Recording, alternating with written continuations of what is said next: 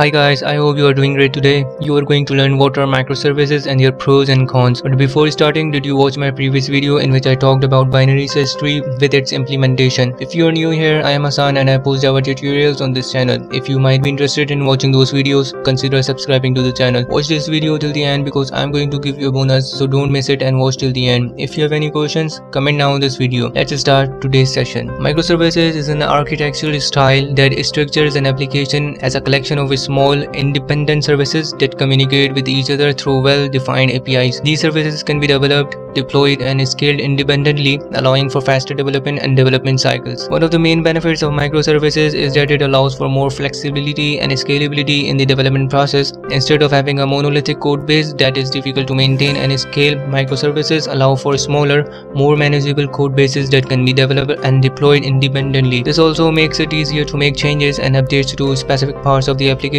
without affecting the entire system. Another advantage of microservices is that it allows for greater fault tolerance. If one service goes down, it does not necessarily mean that the entire application will fail, as the other services can continue to function. This makes it easier to handle and recover from failures, resulting in a more robust and reliable application. However, there are also some downsides to using microservices. One of the main challenges is that it can be difficult to manage and coordinate communication between the various services. Additionally, there may be increased complexity and overhead in terms of monitoring and debugging, as it can be harder to track down issues that span multiple services.